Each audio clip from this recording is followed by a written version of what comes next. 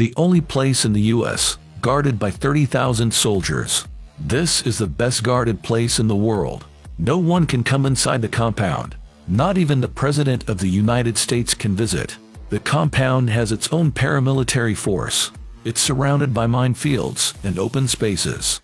Yet its existence is not secret.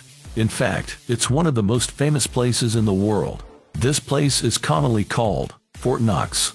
In fact, Fort Knox is the name of the adjacent U.S. Army base. The place everyone means is called the U.S. Bullion Depository. It holds a large portion of America's gold reserves. Let's take a closer look. 1. The depository has its own police force. It's called the United States Mint Police.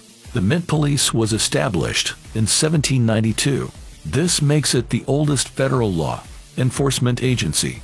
The officers are placed in machine gun towers around the perimeter. Fort Knox itself houses 30,000 Army personnel.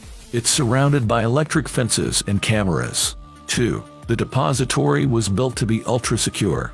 The vault was constructed in 1937.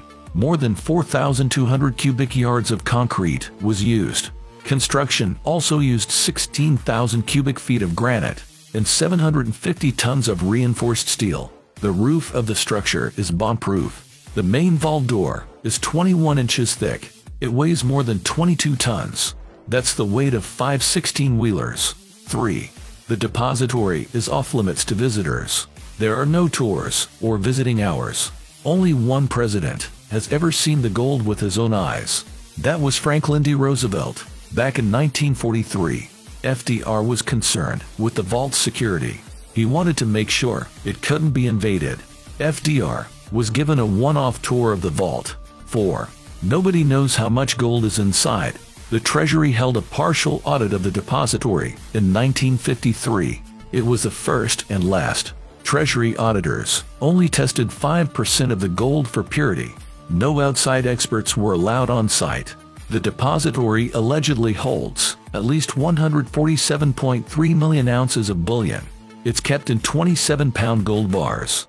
That's about $290 billion at the current price. 5. The depository is not just for gold. The vault has been used for other secure deposits.